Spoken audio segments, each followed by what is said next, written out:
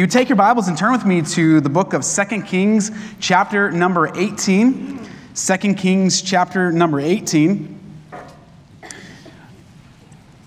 And we are going to be studying the life of Hezekiah this evening. And Hezekiah was used by the Lord to see one of the great revivals in Scripture. So we're gonna look to Scripture this evening on the topic of trusting God for revival. Trusting God for revival.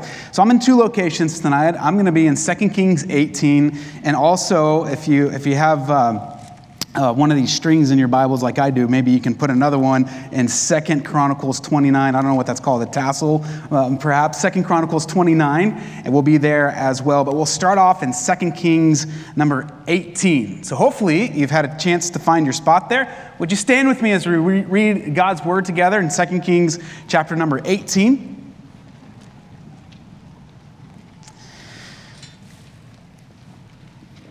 2 Kings 18 and verse number 1, it says, "Now it came to pass in the 3rd year of Hoshea, son of Eli, king of Israel, that Hezekiah, the son of Ahaz, king of Judah, began to reign. 25 years old was he when he began to reign, and he reigned 29 years in Jerusalem. His mother's name also was Abi, the daughter of Zechariah. And he did that which was right in the sight of the Lord, according to all that David his father did. He removed the high places and brake the images and cut down groves and brake into pieces the brazen serpent that Moses had made, for unto those days the children of Israel did burn incense to it and called it Nehushtan. But verse number 5, he trusted in the Lord God of Israel, so that after him was none like him among all the kings of Judah, nor any that were before him. For he clave unto the Lord and departed not from following him, but he kept his commandments and the Lord, which the Lord commanded Moses." Let's have a word of prayer. Our Heavenly Father, God, we thank you so much for this portion of Scripture that we have in front of us. God, would you guide our hearts and our mind as we work through these passages to see you. And God, I just pray that we would be prepared, a people prepared for revival because of the time spent in your word tonight. And we pray these things in Jesus' name. Amen. You can be seated. I don't know about you, I've enjoyed the rain the last few weeks in the Antelope Valley. In fact, whenever it's raining, I ask people that are around me, do you like the rain? And some people do, and some people don't. I especially like the rain because it's such a novelty here. We don't get very much rain here in the desert. My daughter Quinn, she got an umbrella for Christmas from my mom gave it to her, and she got this umbrella, and I was thinking, that's a nice gift. She'll never use it. We live in the desert. And sure enough, whenever it rains now, she runs to her bedroom and she grabs that umbrella and she holds the umbrella out, and then she holds her arm out. She wants to feel that it's still raining as she holds this little cute pink umbrella over her. And I think just because we're not used to it, it's especially refreshing here in the desert. I like the smell of rain. I like the feel of rain. It clears the air. It just has a refreshing feel to it, and especially since we're not used to it. My in-laws, they live up in Seattle. They get a lot of rain. They're not so fond of rain, but they get a lot of it. I really do enjoy the rain here in the desert. Spiritually, often our hearts are parched, and that's one of the reasons I looked forward to our winter revival with Dr. Getch, is because in the same way what rain does to us physically, spiritually, we find that refreshment from the Word of God. And so we're praying that God would do something special, and that's why we're going to take some time tonight to look at a great revival in Scripture, to see what led up to it and what lessons we can pull from it, and pray that God would do something similar in our midst. There's a few takeaways that we can take from this passage, and the first is this: that now is the right time for revival. If you're taking notes, number one, now is the right time for revival. I was typing into a Google search query. You guys know how when you start to type a question, it'll try to predict what question you're asking. It's kind of scary how close it is. But I started to type in, when is it a good time to, and then it started to just suggesting all of these responses to my question. They started to suggest how I should finish my sentence. And as I typed in, is it a good time to, it filled in right immediately underneath, to buy a house. The next one, to say I love you. The next one, to get married. The next one, to have a baby. The next one, to invest. When is it a good time to? And those were all the suggested search results. Is it a good time to get married? Is it a good time to have a baby, to buy a house? I'm like thinking, who goes to Google to ask these questions? You know, if you're going to Google to ask these big life-altering questions, man, you need some mentors or some friend or a good church to go to as well. When is it the right time? Well, we don't have to go to a search engine to wonder when's the right time for revival, because the time is always right for revival. And that's one of the things that we're going to see here in this passage, is that the situation as Hezekiah assumes the throne doesn't look good. It's a dire situation. We find a country that's divided. There's a northern and a southern kingdom. Hezekiah is going to rule in the southern kingdom of Judah, and it's a time where they're divided as a nation, and they're also surrounded by their enemies. So just from a strategic national security perspective, they are threatened from all sides, but spiritually they had deteriorated and had gone far from the Lord. And so we see the ruin of Israel. And so Hezekiah comes to the throne, and other than David and Solomon, there's more written about Hezekiah than any other king. As we read a moment ago, he comes to the throne at the age of 25. Like most kings, he is the son of a king. And the Bible tells us that his dad's name was Ahaz, and the Bible tells us that he was wicked. In 2 Chronicles 28, verse 1, it says, "But he did not that which was right in the sight of the Lord." I'm always convicted, by the way, of those verses that summarize an individual's life into one phrase, into one sentence. I'm always convicted by that thought. If my life had to be condensed into one sentence, what would it be? And for this man, Ahaz, he was a wicked king. He didn't do that which was right in the sight of the Lord. He was an evil king. And so we see the ruin of Israel. Israel's in a really bad spot spiritually. They're surrounded strategically by their enemies. How did they get to this spot? Well, a few things led up to this. First of all, God was rejected. God was rejected. In 2 Chronicles chapter number 29, verse 7, we read, "And also they have shut up the doors of the porch, and have put out the lamps, and have not burned incense, nor offered burnt offerings in the holy place unto the Lord God of Israel." So Ahaz, Hezekiah's father, closes down the temple. And now the temple was God's habitation. That's where he manifests his presence on the earth. So essentially, what Ahaz, this wicked king, is doing, he's closing the doors of the temple, he's turning off the lights, and basically, essentially signaling to God, we don't want you here. Your presence is not wanted here. So God is rejected. Ahaz rejects God. But then God is rejected. Very soon then he's replaced. So God is rejected and he is replaced. In fact, we find this in Romans chapter number 1, where they exchange the truth of God for a lie. And so some people, sometimes we call it accommodating theology, where you stop believing in something to accommodate something else that you do want to believe in. And that's what happened here for the people of Israel. They were a worshiping people. They just turned their affection from the one true God that had brought them out of Egypt to these false gods that were constantly surrounding them. And you know the history of Israel, that this was a perpetual problem for the children of Israel. So God is rejected, then God is replaced. 2 Chronicles 28, verses 2 and verse number 4 tell us that he made molten images for Balaam. And he sacrificed, in verse number 4 of 2 Chronicles 28, he sacrificed also and burnt incense in the high places on the hills and on every green tree. Now, the Bible tells us that the Lord our God is a jealous God. He is jealous of our attention. Isaiah 42, "I am the Lord, that is my name, and my glory I will not give to another, neither my praise to graven images." So God was rejected, then God was replaced. Baal worship was a constant problem. I think I have a picture here of Baal, this little idol Baal. And we look at this as a little trinket, but this really had a grip on the children of Israel. This was a constant problem for them. And the surrounding nations, they had their little trinkets, their idols, their gods. And Israel wanted to take part. And they continually looked to the other nations. And they wanted to be like the other nations. And they fell into this worship. And they worshiped Baal. And they sacrificed in the high places. The problem progresses further in 2 Chronicles 28. It says, "And he walked not in the ways of the kings of Israel, and made these molten images to Balaam, this Canaanite god." The word Baal means owner, the god of the weather here. So God is rejected, and then God is replaced. You realize that we're made to worship? It's not a matter of will we worship, it's what will we worship. And some people don't have time for church, but then they'll make time for a football game.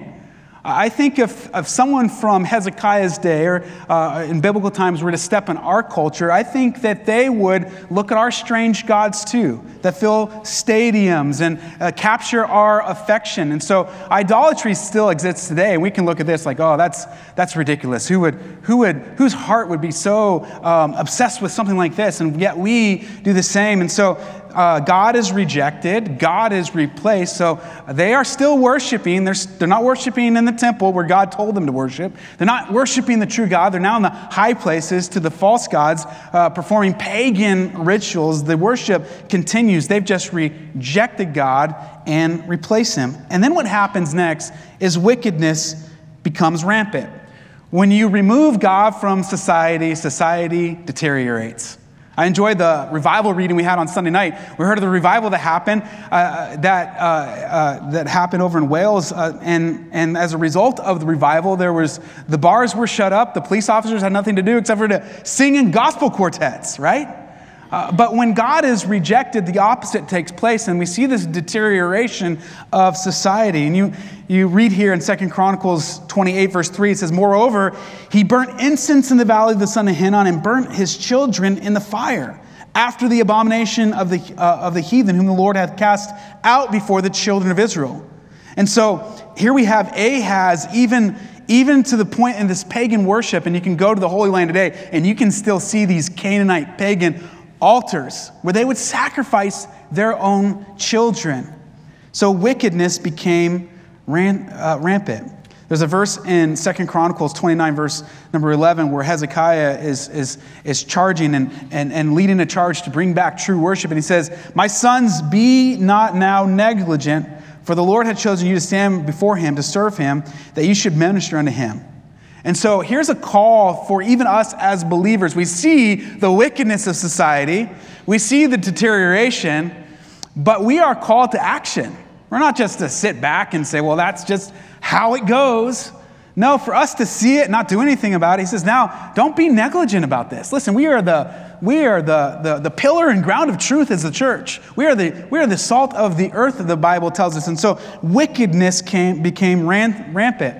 So Hezekiah comes to the throne, and God leads him to stir up this incredible revival in the children of Israel. So what led to Israel's ruin? It's the same thing that has led to our nation's ruin. It's an abandonment of God and godly principles, which is inevitably replaced by false idols and false ideologies. And what happens is wickedness becomes rampant. So Hezekiah leads this return to worship. Let's look at what this return to worship looks like.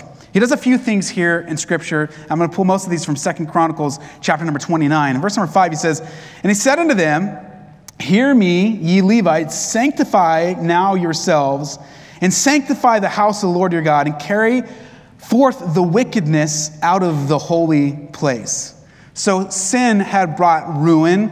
The doors of the temple where God's manifest presence was there with his people had been closed. God's presence had been shut out. He had been uninvited from the nation of Judah. And yet here Hezekiah calls for a return to sanctify the house of the Lord.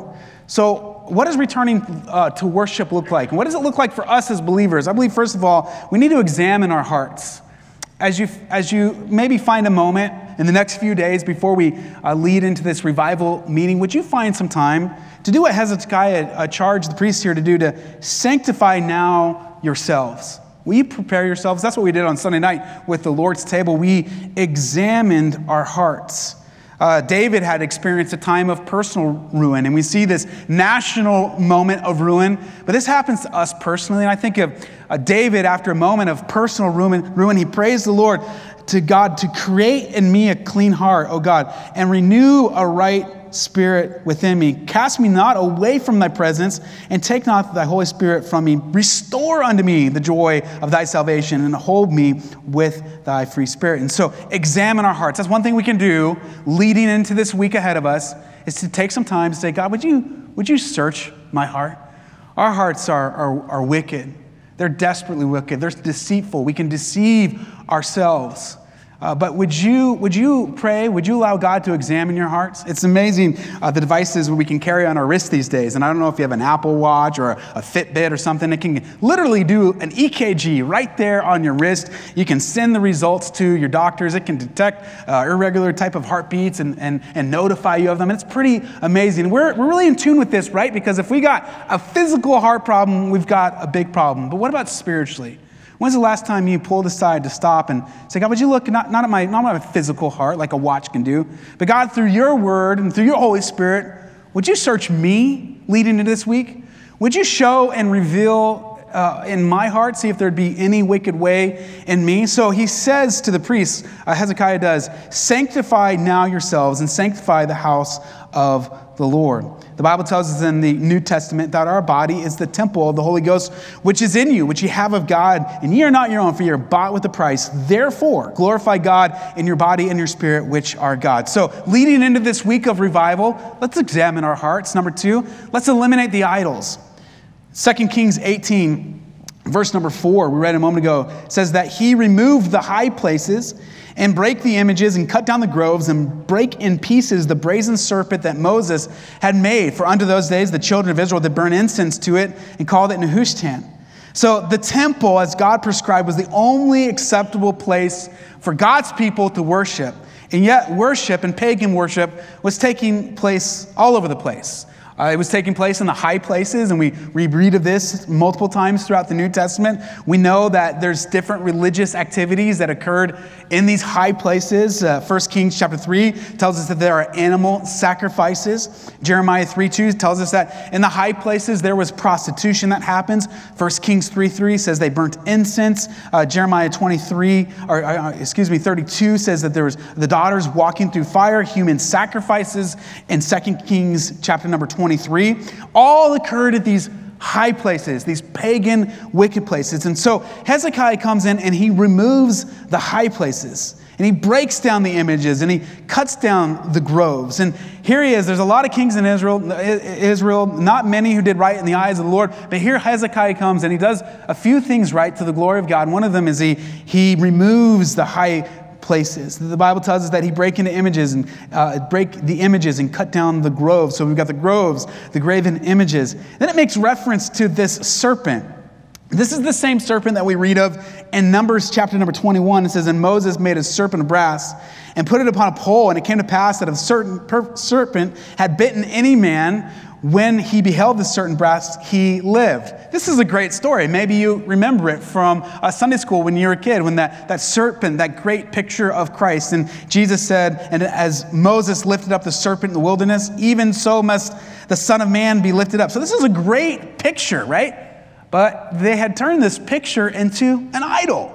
They're worshiping. This is really a great story in Israel's history. And yet they began to worship that. You know, maybe there's something in your life that's not necessarily a bad thing in and of itself, but it's become a God thing in your life. And that's what happened here. There was something that was even a good thing, a good picture in their past that they had begun to worship. And so they have this brazen serpent.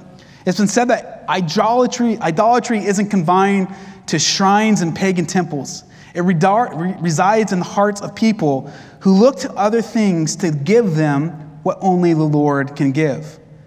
2 Kings chapter number 17, the passage before what we read tonight, we read of Hoshea, and his name means salvation, so it's promising. Maybe this would be a good king. But then you read right off the bat, it said that he was an evil king in the sight of the Lord, but not as the kings of Israel that were before him. So he was evil, but in a unique way, the Bible tells us. But then all through chapter number 17, the children of Israel are commanded, and we read again and again this phrase that they needed to fear the Lord. And we read of it first in verse number 7 of chapter number 17. It says, for so it was that the children of Israel had sinned against the Lord their God, which brought them up out of the land of Egypt, from under the land of Pharaoh, king of Egypt, and had feared other gods. And it says, and then walked in the statute of the heathen. So we see this downward spiral. And then we read it again and again. I see it in verse number 25. They feared not the Lord. In verse number 29, it says, howbeit every nation made gods of their own, and they put them in the houses of the high. So there's this improper idol worship. They didn't fear the Lord. 12 times in chapter number 17, we find this encouragement that they should be fearing the Lord, but the reality of that they did not, in fact, fear the Lord. They looked to other things. They feared other nations. They looked to, and they respected. They didn't have an awe and respect for God. They had an awe and respect for other false idols. And it was a constant problem. Everything else consumed them. Everything else occupied the place that only God should occupy. And that's what idolatry looks like. Look at the last verse of chapter number 17. It says this, so these nations feared the Lord and served their graven images. Catch the irony there? What a weird mixture of worship. So the nations feared the Lord and served their graven images. Isn't that how we like to do it too? We like to come, and as Jesus said, this people, they draw nigh unto me with their mouth, and they honor me with their lips, but their heart is far from me. We like to do what 2 Kings 17, verse number 41 says, that we want to say we fear the Lord, but then we serve other graven images, or we do other things. We go to church, we have the bumper sticker, we're proud of our church, we express love for the Lord, and then we do other things that we shouldn't do. We put other things, and maybe it's media or a relationship or materialism that occupies our heart. What occupies your heart tonight? You can say you love the Lord. We can say we love the Lord. We can say we're out here of a pure heart, but then if our minds and our hearts are constantly occupied with something other than the Lord, we're guilty of the same verse, saying that we fear the Lord, and all the while worshiping whatever our heart desires.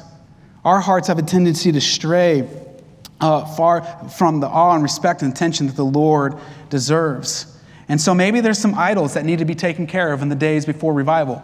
There's always things that are going to call our attention. There are things that are even good gifts from God that if we're not careful can become an idol. I think of Abraham and his son Isaac. What a great gift from God, but to love the gift more than the gift giver, even that in and of itself is idolatry. So let's examine our hearts. Let's eliminate the idols, whatever it is that has our affection, that has our attention, and let's enter his presence.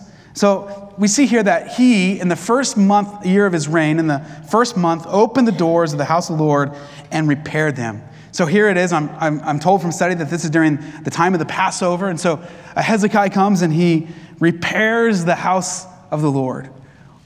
He does this in the first year of his reign. In the first month, he opens the house of the Lord and he repairs them, essentially inviting God's presence again. You see, God had not left them. God had made a covenant with them. God was a good God to them. He was a gracious God. In fact, we read of this in 2 Chronicles 30, verse number 9, as Hezekiah is making a proclamation. He says, for if you turn unto the Lord, your brethren and your children shall find compassion before them that lead them captive. So shall come again unto this land. For the Lord your God is gracious and merciful, and will not turn away his face from you if ye return unto him. Isn't that a great truth about revival? It's not us pleading for God to come back to us. It's us returning to God. God doesn't leave us. He won't leave or forsake us. That's a promise that we have in Scripture. But so often we drift away from him, and revival is simply returning to him. And so let's enter his presence. And very practically, Hezekiah, he repaired the doors of the house of the Lord.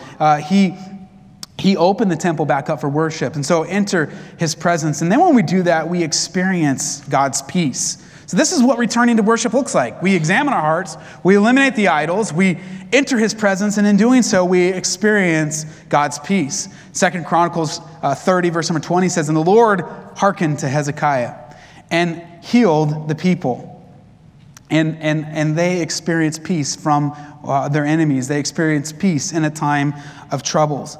2 Chronicles 30, verse 25 says, and that dwelt in Judah rejoiced, so that there was great joy in Jerusalem.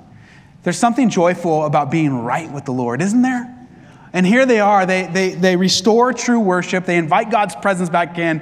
And what does that bring? It brings back joy. There's a lot of cheap counterfeits to joy. There are a lot of people that are searching for meaning and peace and fulfillment and happiness, but that cannot come apart from the Lord. And that's what revival it is. That's what David said, restore to me the joy of my salvation. Now is the right time for revival. And now the moment is right. We can look around like Hezekiah did, and things were bad. They were really bad. Like, people were getting sacrifices. Children were getting sacrificed. They had rejected God, pagan worship and practices and prostitution. Yeah, that was a great time for revival. And can I tell you something? We're living in a great time for revival. Now is the time for revival.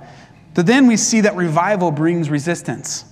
So nowhere in Scripture do we find a promise that when we come to God and we experience revival, that all of our problems go away. We talked to the teens about this at teen camp. You know, great decisions are made on top of that mountain at teen camp. As soon as those teens get on the bus, the devil's going to fight that decision every step of the way. So maybe one of the ways that you can prepare for revival is just to expect a little bit of opposition. Expect some car problems maybe this next week. Maybe expect a decision that you make and you vocalize or you live out this decision and someone discounts that. Or maybe someone will mock you and make fun of you. So we see here there's some resistance. I see, first of all, there's mocking from within. We read in 2 Chronicles here, and Hezekiah sent to all Israel and Judah and wrote letters also unto Ephraim and Manasseh that they should come to the house of the Lord in Jerusalem to keep the Passover unto the Lord God of Israel. So he's inviting everyone to worship. He's inviting everyone to the Passover. How does everyone respond? Well, not everyone's happy, because then we read in verse number 10. So the post passed from city to city through the country of Ephraim and Manasseh unto Zebulun. How did they respond? We read here in Scripture, but they laughed them to scorn and mocked them. Not everyone is going to be excited when you follow the statutes found in God's Word. When you stop cussing at work, or you pass out a tract, you invite someone to come and be a part of a service here, or you stand up for truth in maybe a public setting or a workplace, or even at a family setting. Not everyone's going to be happy with that. And that's what happened here. There's joy in the land, but some people took opportunity to mock and scorn. Listen, the world doesn't get what we're doing here tonight. The world doesn't get what's going to go on next week through our revival meeting. But that doesn't matter, because we don't do it for the Lord. We do it for the Lord. And they were mocked. So there was mocking from within. I think that hurts sometimes. And I've heard even testimony from within our own congregation where it's, man, it really hurts. I heard this just a month ago.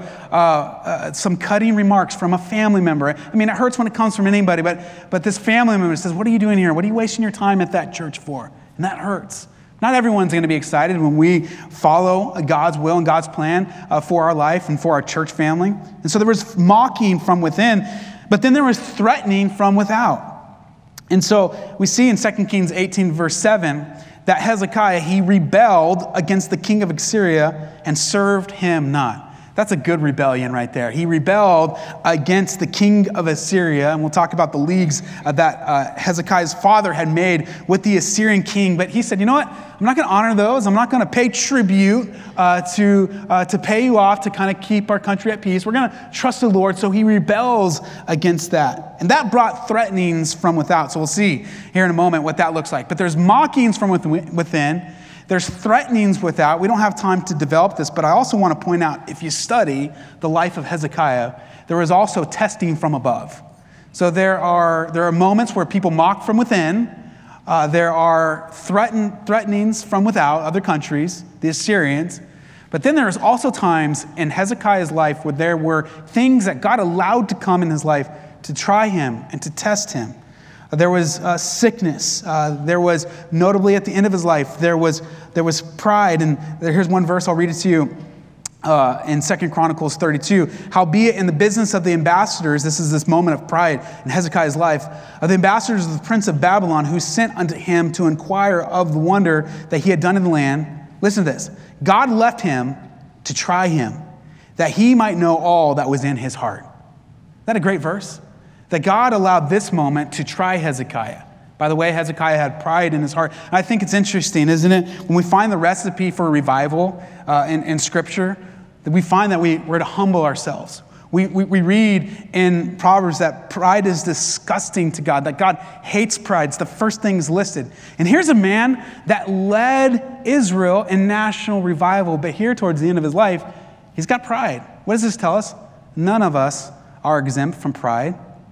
None of us heading into this revival shouldn't take opportunity to examine ourselves and to walk humbly and to humble ourselves before the Lord. And so there's this testing from above. There's this chatter from without, this mocking from within as well. So we see now is the time for revival. Revival brings resistance. When we determine to live for God, not everything. In fact, the Bible tells us in the New Testament that as believers, we can expect additional adversity when we live out our faith and how that plays out. But I want you to notice finally with me, and this just kind of plays right into our theme for the world, for the year. Trust makes the difference. I want to point this out. Hezekiah, we read it a moment ago. Look at verse number 5. It says that he trusted the Lord God of Israel, so that after him was none like him among all the kings of Judah, nor any that were before him. Isn't that a great verse? But what is it in Hezekiah's life that was the determining factor? What is it that stood out in his life? It was his trust for the Lord. I take comfort in the fact that Hezekiah, he was not a perfect man. I mentioned a moment ago, he had some crises. He had some moments where he did well, and then he has moments where he doesn't do well. But overall, he trusted in the Lord. And we're trusting God and trusting the Lord for revival. Why? Because trust makes the difference. I want to look at a moment of trust, and we'll end with this small snapshot into Hezekiah's life, this moment where he trusts the Lord. So there's a new king in Assyria, Sennacherib, and he comes to Judah, and the first time he comes, Hezekiah, he caves in, and he gives Sennacherib this silver and gold, and we read of this in the middle here of chapter number 18. So he caves in and he gives them this gold to this king to really buy off their safety. But this wouldn't be the end of it. Again, they would be threatened by the Assyrians. The Assyrians were known as incredible archers, and they really had the upper hand. And it tells us here that in the third year of Hezekiah's reign, the kingdom of the north fell captive to the Assyrian army. Have any of you guys ever been troubled even at the situation of someone else? This had to have been unsettling for Hezekiah to watch the northern tribes to be conquered by the Assyrians. So Sennacherib comes in, the northern tribe comes in, and they take the people who lived there in the northern tribes and they disperse them everywhere. And I wonder if Hezekiah is thinking, I'm next. This is troubling to see that occur to a neighboring country, to once your country. And so here again, we have this man. We're introduced to him in Scripture here in chapter number 18. And we read in verse number 17 about this man, Rabshakeh. What a name, huh? That just sounds like a bad dude, Rabshakeh. And he comes to Jerusalem. He went up against Jerusalem, and then when they come up, they stood by the pool in the conduit of the upper pool, which is the highway of the fuller's field. And when they had called to the king, there came out to them Eliakim, the son of Hilkiah, who was over the household of Shebna, the scribe of Joah, the son of Asaph, the recorder. So Rabshakeh says unto them in verse number 19, speaking now to Hezekiah, thus saith the great king, the king of Assyria, what confidence is wherein thou trustest? So they come, they surround Hezekiah. Why does this happen? Well, because Hezekiah rebelled against the tributes that his father had been paying. They'd been bribing out to this country to keep Assyria at bay. And so they stopped paying that tribute. The king of Assyria sends Rabshakeh to go and basically see what's up. And that's what he's doing. He's shouting out on there to Hezekiah. And then he says, thou sayest, but they are but vain words. I have counsel and strength for war. Now on whom dost thou trust that thou rebellest against me? So the king of Assyria is mad because Hezekiah rebels against this league. And as you continue reading, Rabshakeh comes and he's leveling all these threats against them. And he says, now, behold, thou trustest upon the staff of the bruised reed, even upon Egypt, making reference to another alliance. And if a man lean, it will go into his hand and pierce it. So is Pharaoh, king of Egypt, unto all him that trust on him. But if he say unto me, we trust in the Lord our God, is not he whose high places and whose altars Hezekiah hath taken away? So Rabshakeh is really kind of just like shouting lots of nonsense. He's really kind of maybe getting in the heads of some of the people that are listening, demanding in verse number 23, 24, that they pay tribute. And this was unsettling for Hezekiah. And so we read, let's continue reading here. Verse number 27, he makes even some vulgar threats. You can read that yourself towards the end of the verse. Verse number 28, Rabshakeh stood and cried with a loud voice in the Jews' language and spake, saying, Hear the word of the great king of the Lord, king of Assyria. Thus saith the king, Let not Hezekiah deceive you, for he shall not be able to deliver you out of this hand. And it tells us that the people of Israel, they didn't respond as Hezekiah had done. And so here they're speaking the language that the children of Israel can understand. They're laying these threatenings against them. Hezekiah wisely says, don't respond. By the way, when people are outside of the property yelling at him, the best thing to do is ignore them, right? Amen? And that's what happens here in this passage. Hezekiah says, just ignore them. Here's a crazy guy with a megaphone here in Scripture, right? Saying crazy things. Really, you read it. He's saying some crazy things. Hezekiah says, listen, just let him be. Don't respond to him. And the Lord's going to take care of him. And by the way, the Lord does take care of him. And Isaiah says, listen, he's going to fall on his sword. And spoiler alert, that comes true. But Hezekiah comes in this moment, and he does a few things right. And I want to end with this acronym of trust. Because I believe the first time Hezekiah is approached by this king, he goes and he gives him treasures from the temple, and that wasn't a wise thing to do. Really, he was going to the right place, but for the wrong reasons. He was trying to work things out on his own. But here we find this great picture of trust this time around. So let me give you this acronym. What can we do when trouble comes? And we'll end with this. First of all, take it to the Lord. Letter T, take it to the Lord. We read here in Scripture, and it came to pass, when the king heard it, that he rent his clothes. And this is verse number 1 of chapter number 19. When the king heard it, he rent his clothes and covered himself with sackcloth and went into the house of the Lord. Can I just say this? When you're hurting, when there's trouble, when you're worried, there's no better place to go than to the house of the Lord. He went to the house of the Lord, and he rent his clothes. He covered himself in sackcloth, the Bible tells us. And this is what we're supposed to do. Psalm 55, verse 22, Cast thy burden upon the Lord, and he shall sustain thee. He shall never suffer the righteous to be moved. What does he do here? We read in Scripture that he goes and he physically lays his burden to the Lord. He goes to Isaiah, and he said unto Isaiah, Thus shall be your master.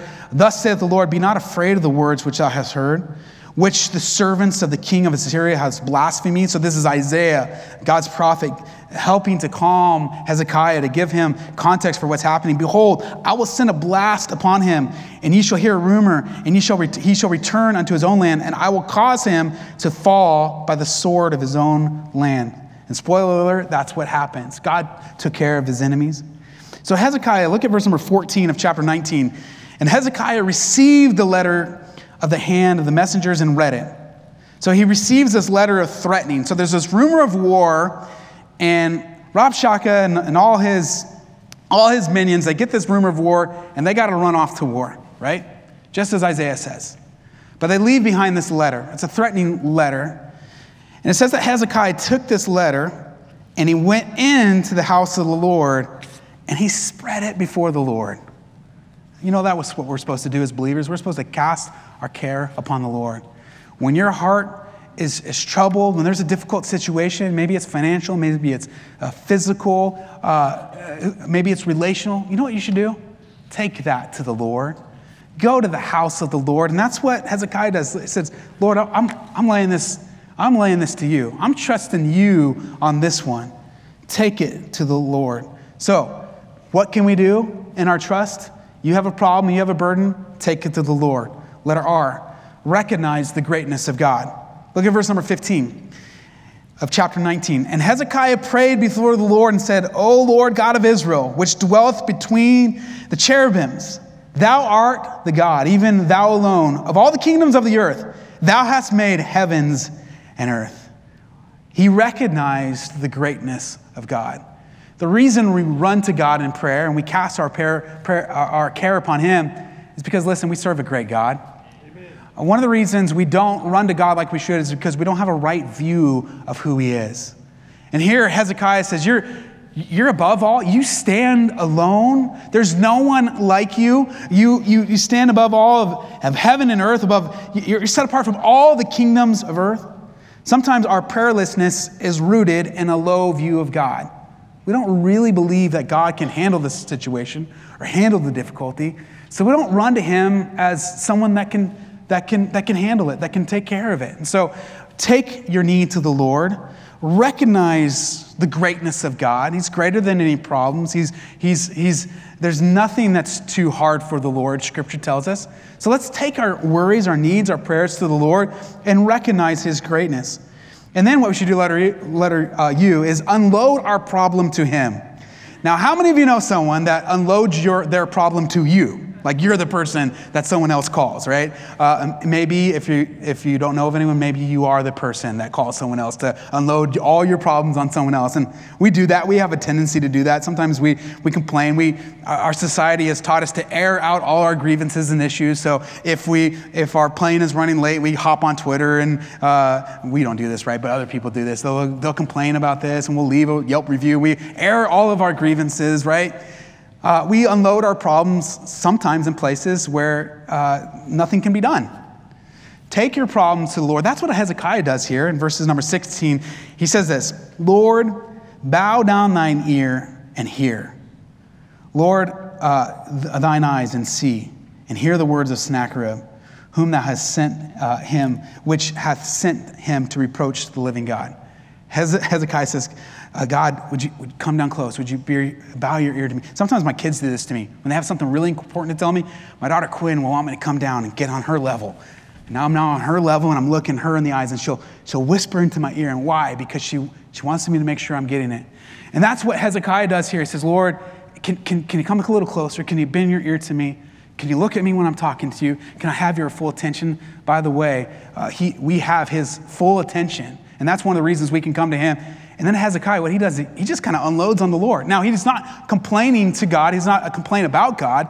But he's taking his complaint, he's taking his issue to the Lord.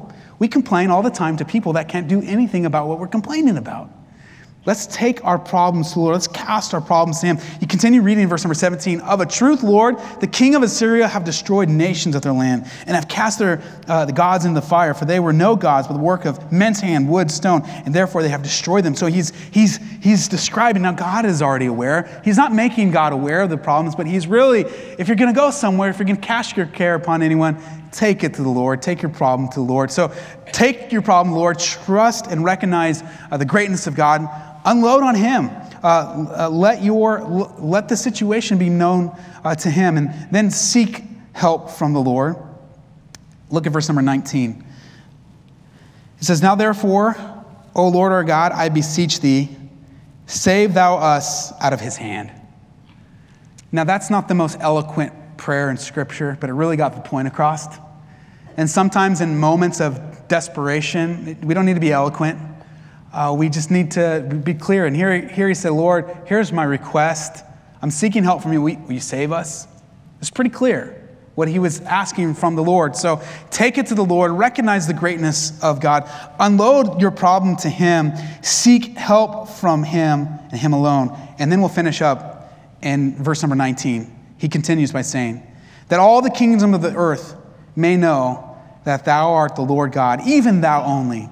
What does that tell us? It tells us to treasure the glory of God. So why does he make this prayer? You know, sometimes we're guilty of praying selfishly. And we do this. We all do this. We bring our petitions before God, and God tells us to. The Bible instructs us to bring our prayers and our requests to the Lord. But sometimes we want to do it because we want to feel better. We want this problem resolved. And here's what Hezekiah is praying. He's praying, Lord, will you do this so that all the kingdoms of the earth may know that Thou art the Lord God, and even Thou only? He's making this prayer for the glory of God. We trust God, not just for our own good, although it works out better for us in the long run when we trust in Him, but we trust Him for His glory. Rob Shaka, he asks a good question in chapter 18, verse number 20. I want to ask it of you. He says to Hezekiah, and he says to the children of people that were within earshot, now on whom do you trust? Can I ask you the same thing? This year, the theme of our year is to trust in Him, but do you trust in Him? On whom do you trust? Who do you run to unload your problem in? Who do you think highly of? Where do you take your requests and your petitions? Do you trust? On whom do you trust? See, what really matters for us and for Hezekiah was, as he said here in this verse, he says, that all the kingdoms of the earth may know that thou art the Lord, even thou only. You see, it is the object of our trust that matters. We have a God that's trustworthy. We have a God that is good. There's a portion of Scripture where Jesus is speaking to his disciples. They're attempting to perform miracles and they're unsuccessful. And Jesus says unto them, because of your unbelief, for verily I say unto you, if you have the faith as a grain of a mustard seed, you shall say to this mountain, remove hence to yonder place, and it shall remove, and nothing shall be impossible for you. Here's a great lesson on faith. But it wasn't the faith that was, it's not faith that manipulates in some magic way. It is only effective because it is a means by which we access God himself. It is God is the object of our faith. It is God who is the object of our trust. We can have trust in him not because we are great trusting people, but because he is a trustworthy God. I remember I was with my Uncle Steve, who we prayed for earlier, my great Uncle Steve. I got a picture here. If you would, please continue to keep in prayer. This is just a few months ago. We were able to get with him. And every time almost every interaction I had with my great Uncle Steve was something similar to this. Just a really hardworking man. And here he was just a few months ago, a terrible crop they had this fall. And yet he's in the fields harvesting what little he can. And we brought him lunch and he hopped out for a minute.